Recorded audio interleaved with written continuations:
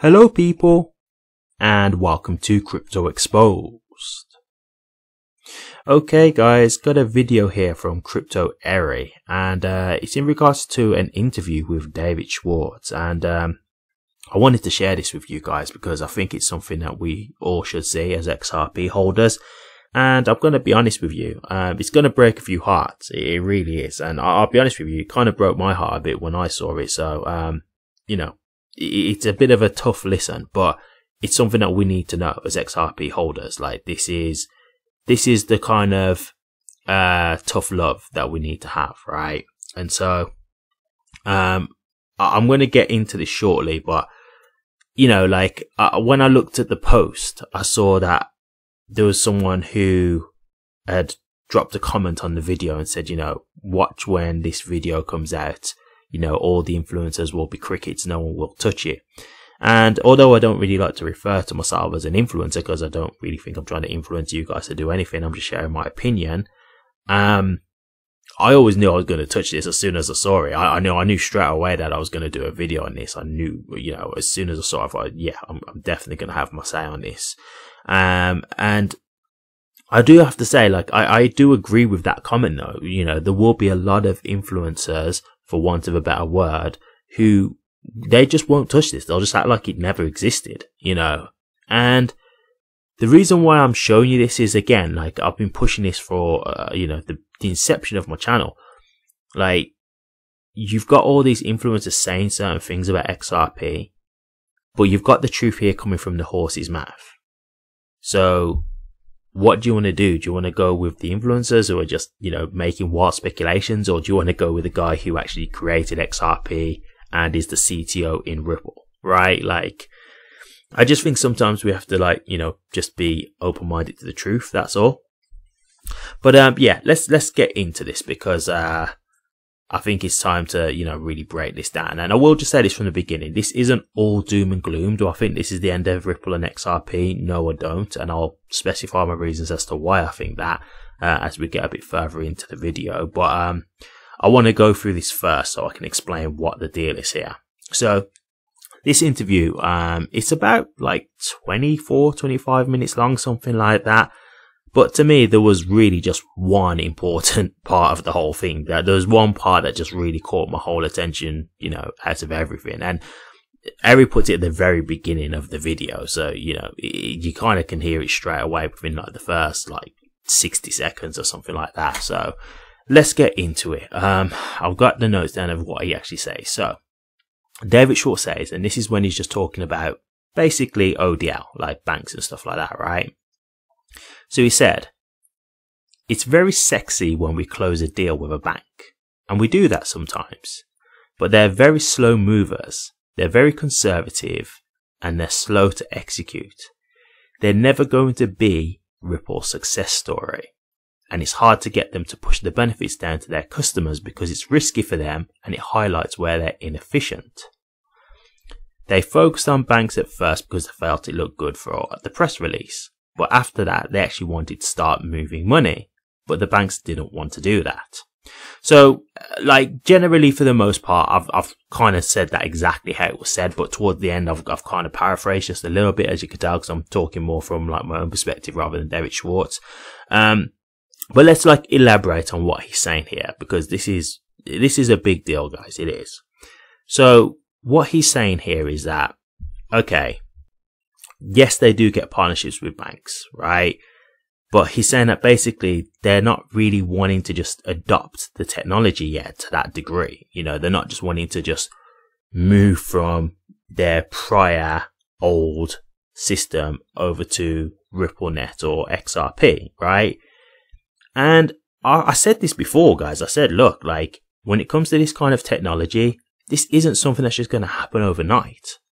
This kind of stuff is like things that take like years to really come through. When you look at crypto technology now, Bitcoin came out in 2009. We've not even got regulations yet, and we're in 2024.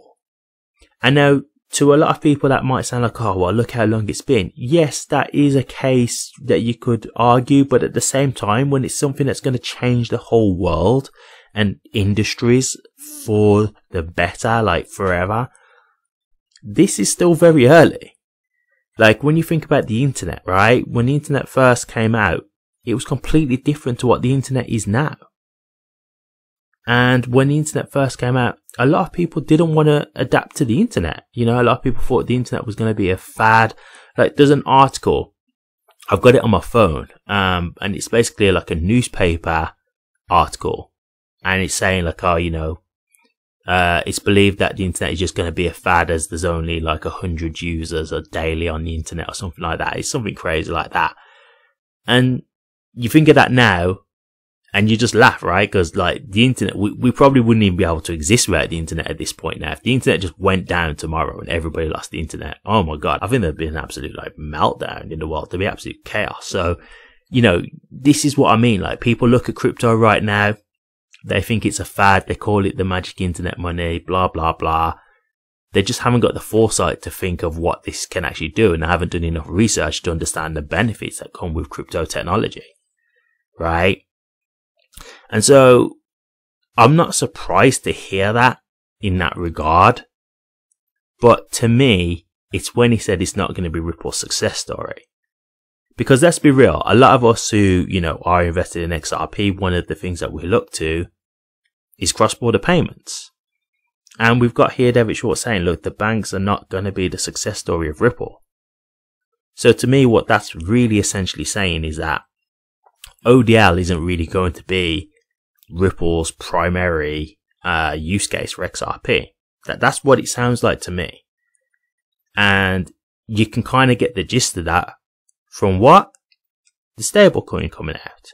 Also, them starting to look at RWA tokenization, right? Like, they're looking at other things, they're pivoting. And I said this before, like, David Schwartz was in a space on X.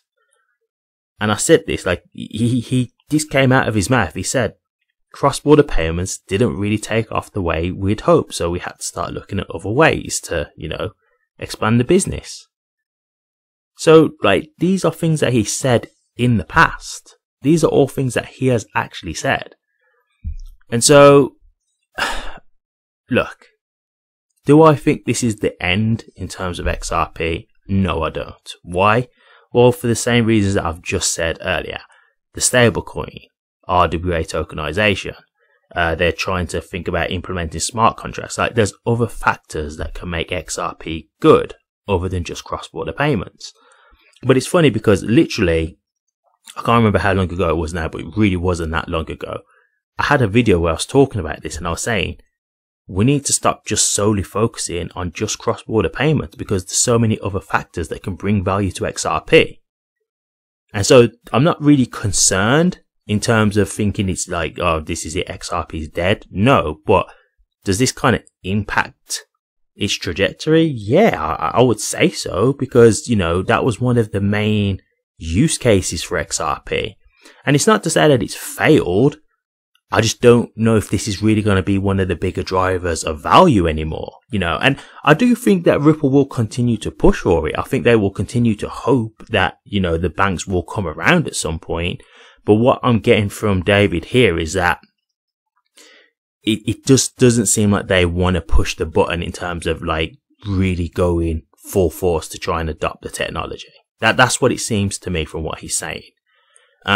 And so he's basically saying, look, like, you know, we want to do this stuff, but, you know, they're very slow to react. They don't really want to do it. Like, they're very apprehensive. And to be honest with you, to a certain degree, I do actually understand it, to be honest with you. You know, you got to think with these banks, like, these are like, for one, they're dinosaurs, right? They're used to what they used to. They know what works. So they're just like, if it ain't broke, don't fix it. Now, don't get me wrong. Obviously, this technology can vastly improve the services. But at the end of the day, is it really going to be something that they are convinced is going to work? Because they might be thinking, well, what if we change it over and then something goes wrong? You know, that could be a lot of headache for us, right? So these are like the kind of worries that they're probably having. And then also, just another point is, you know, what they said about highlighting the bank's inefficiencies, right? Because this is one of the things that he talks about, and this, you know, this is stuff that I'll be honest with you, I didn't even think about this myself, but when he's saying it, I'm like, it makes complete sense. He said, look, let's just say something was to happen to Ripple. Well, what would the banks do then in terms of telling their customers, right? Like imagine they have to say, oh, okay, well, that service that we used to provide to you, you know, RippleNet, well, that company's gone now. They've ceased to exist for whatever reason, so we can no longer provide that service. Do you see what I'm saying? Or even just in regards to like how they might be able to do RippleNet for certain types of payments, but they might not be able to do RippleNet for other types of payments, right? Like, for example, with ODL, it's all about corridors, right? So, you know, David Schwartz said this in the interview, like some corridors, it's not really economically efficient for them to use XRP. So it might be a thing where for some transfers, they can say, yep, we can do this transfer instantly for a few cents, you know, or, oh no, sorry, this one, you're gonna have to spend $30 and it's gonna take 3 to 5 days for it to go through. Do you see what I'm saying? So like there's all these factors that come into play as to why the banks are going to be apprehensive as to why they want to do this. And to be honest with you, some of these points, they do make sense. As much as I don't like it, because I'm an XRP holder, like I do understand some of these points. I do think it is a thing more than anything that them just being afraid to like take that leap. And that is always the way when it comes to new technology. And to a degree, again, as I say, I do understand it, because when you've got something that's tried and tested, it's hard to want to go to something that, you know, could really, you know, if it goes wrong, it could really mess up the banking system, because, you know, they've been reliant on this age-old system for many, many years. And they'll be like, well, what do we do if it goes wrong? So even though XRP is tried and tested, you know, there are going to be a lot of apprehension coming with this kind of stuff. And, you know, it's exactly the same for the internet, guys. Like, this is the way it is. When things come through into this type of magnitude, it doesn't happen overnight. It just doesn't, guys. So I'm not really that surprised to hear about this, but I didn't think it was gonna be as dramatic as what it sounds here. And that's not like, I don't want me to make it sound dramatic either, because I don't think this is David Schwartz saying that XRP and ODL has failed. I don't believe he's saying that. I think all that he's saying is that he believes it's going to take longer than they originally anticipated. And I think David Schwartz is in a position now where it's like, well, we don't really just want to sit around here waiting for the banks to finally have the day where they say, yes, let's fully go with XRP. Let's start utilizing it properly. I think he's thinking, well, how many years could we be waiting for that? So, you know, at this point, it's like, well, what do? Well, we'll start looking at other things, right? We'll start looking at other use cases that we can use XRP for. And so this is why when I was talking earlier, I said that I'm ultimately not really concerned about this, because when it's all said and done, you've still got the stable coin, you've still got RWA tokenization, they could be looking at smart contract functionality. Like, there's still all these other things that they can do that will also bring value to XRP. So it's not like this is the be all and end all, but I will just admit that this is a real big factor of one of the things that, you know, got people interested into XRP. And so when I look at it from that perspective, I have to think, okay, yes, I do believe that ODL can still be a success, but it's like, how many years could we be talking for that to really get to that position, right?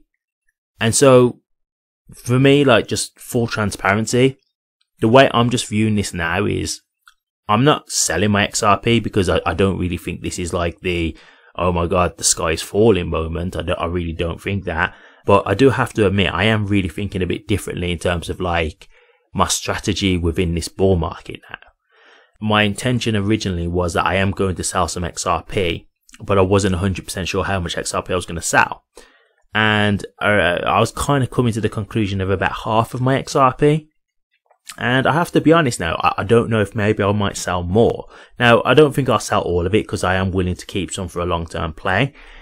But I don't know, like, I think my thing is, even if I was to sell more and then reinvest back in at a later date, like, you know, I'm not saying that once I sell, that's it, I'm completely out of XRP. As I say, I'm going to keep some from a long-term play, and I'm willing to reaccumulate when the bear market comes back in. So I'm not saying like I'm just out of XRP completely. I just think I'm looking at my strategy and deciding how I'm going to go with this. But I'm not out of XRP. Like, I'm not selling my XRP right now.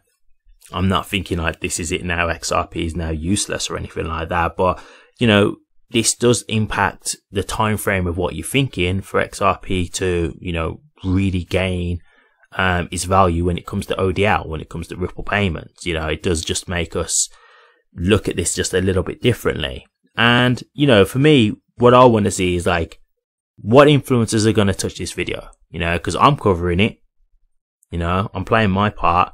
So let's see, is there any other influencers who, you know, do this video, who cover this? Because I'd be interested to see what they have to say. I get the feeling it's going to be very minimal. But this is why I say to you guys, you need to be careful with who you're getting your content from, because you've got this guy here telling you the truth. And, you know, you've got these influencers who speculate, but you've got here the creator of XRP and the CTO of Ripple. And he's telling you, yes, you know, banks are not going to be the success story of Ripple. So yeah, like, did that hurt a bit to hear? Yeah, I'm not going to lie, I'm an XRP holder, and this was one of the biggest things that drew me into it, was the whole cross-border factor of it. Like I've said, I've always said, don't just focus on just Ripple, focus on other developers too, because they're also helping to bring value. And I've also said, don't just focus on cross-border payments. So that's why, like, to me, it's like, yes, this was a bit of a hit to me, but I don't think it's going to hit me the same way it's hit others, because I've never just been thinking one track minded when it comes to XRP. I've never just been thinking about just cross-border payments. But I think for the people who are talking about, you know, XRP going to like $10,000 and stuff like that, I feel like that's going to kind of rain on their parade a little bit. You know, I think they're going to be having a bit of a hard time when they hear all this. But to me, I think it's necessary to hear these things. Like I've said this before, I'm all just about the truth. You know, I don't duck from these types of interviews or David Schwartz saying this kind of stuff. I take it head on because I want to be fully informed. When I'm investing money, like, I want to know the good and the bad, because if there's something bad, I don't want to bury my head in the sand. I don't want to just ignore it. I want to know, because if I need to get my money out, then I can do that. So, as I say, rest assured, I'm not jumping out of XRP right now. But yeah, like, it is a bit of a bummer, because it does impact their trajectory, right? Like, it does have a bit of a impact on where, you know, they're going to go within the next, like, let's say 1 to 5 years, because maybe ODL may take longer than that, possibly, you know, who knows. But overall, this is a good interview, so I do recommend you watch it. I've shown you the main part, really. To be honest with you, this was the real bombshell moment of the whole thing, but it is a good interview anyway, to be honest. And you know, you get an update about Ripple and what they're doing, so even from that perspective, it's good. But as I've always said to you guys, just be careful who you're getting your content from. Some guys are just spinning you a line, and you know, they know they are, but they're doing it because it gets engagement. So I think this is a good video for all the XRP community to see. I think it's something that they need to hear. And, you know, like, let's just start trying to live in reality here, guys. Let's, you know, come down from the clouds a little bit and, you know, be a bit more grounded. You know, this doesn't mean that XRP can't succeed. It doesn't. There's other avenues, but maybe we just need to not focus so much on, you know, cross-border payments, because maybe that's going to take a bit longer to really see the success through that. So I'll leave it there, guys, but if you want to check it out, it's on Crypto Eri's channel.